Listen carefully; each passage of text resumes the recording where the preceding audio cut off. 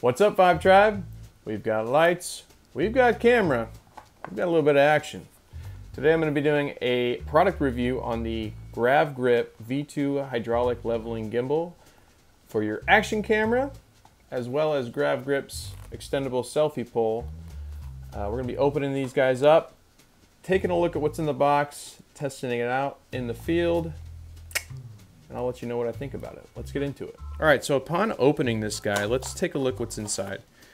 It's very oh, we got a sticker, heck yeah. So it's very basic. Most of the components are made of plastic.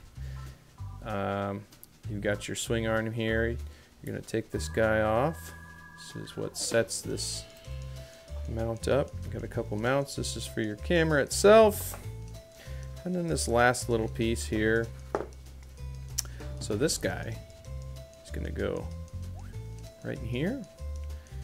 And that's gonna connect to your camera. And this is gonna lock that in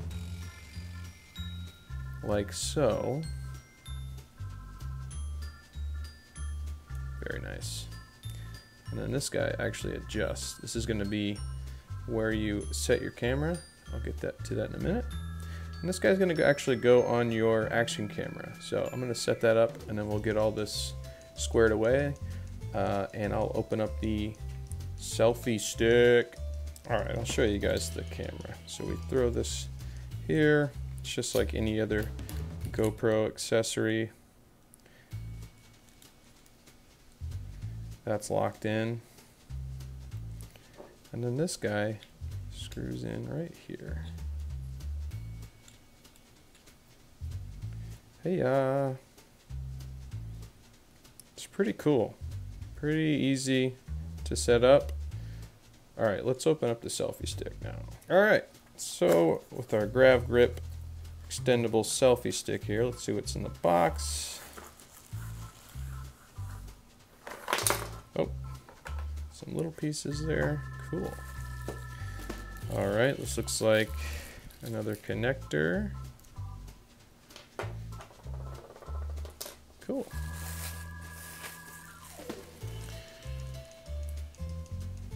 Looks like it's got a little lanyard. That's nice for us boarding folk. Don't want to lose this guy. Little carabiner on the end. Nice spongy grip. Of course, the logo.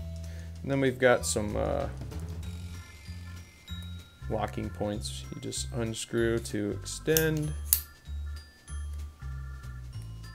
So this plastic piece is just a manufactured kind of wrench to get a little extra love to these pieces to tighten and loosen. So we're going to take that gimbal itself and attach it to our selfie stick here.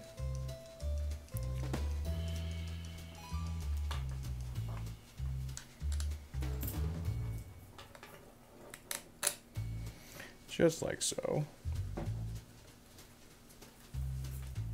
Awesome, so we are all hooked up here, and as you can see, gravity driven. So the amount of swivel you have in this arm is determined by how far you have your camera pulled up or down. So if I have it all the way up like that, you're gonna have minimal swing. Whereas if you have it pulled all the way, now you're maximum. Now it's very swingy. Pretty cool. So what it suggests in the manual is to start halfway, and then depending on whatever sport or activity you're doing, you can adjust as needed.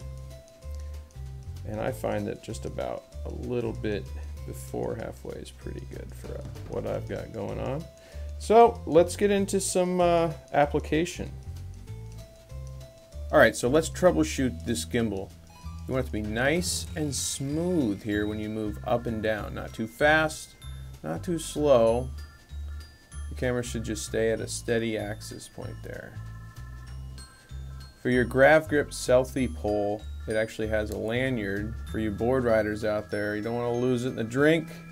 Make sure you cinch this boy down. There we go, nice and secure. And for you dads out there, they've got this handy dandy little carabiner. Just put that in your belt loop. You are good to go, sir.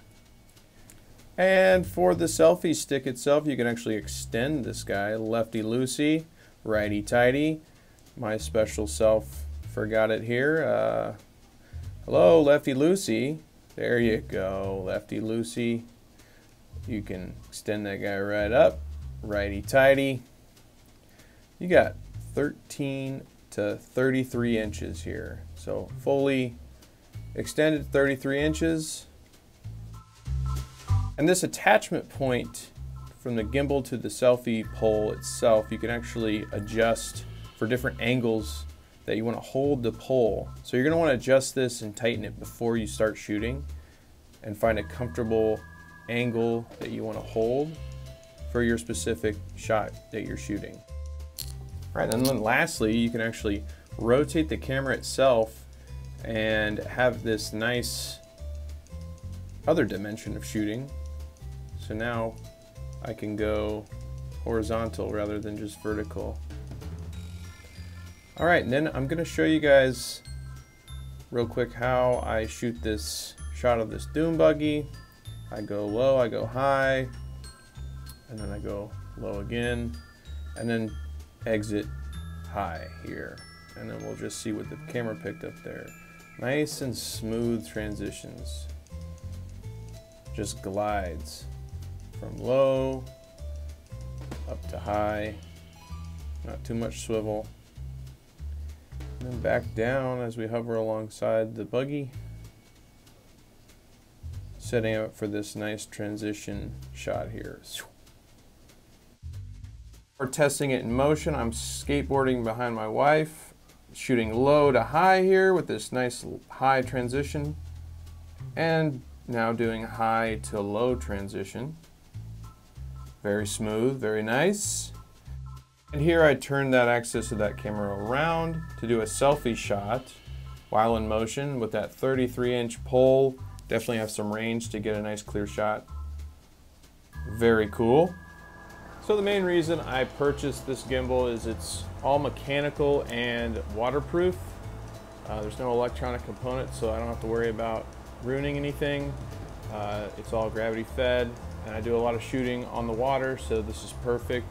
One thing that I will note is if you are in salt water like I am, that you, every time you're done shooting, you take all of this apart and thoroughly rinse all of this. You know, even the selfie stick, before you collapse, you're rinsing all this so you don't have any salt corrosion and your gear lasts forever.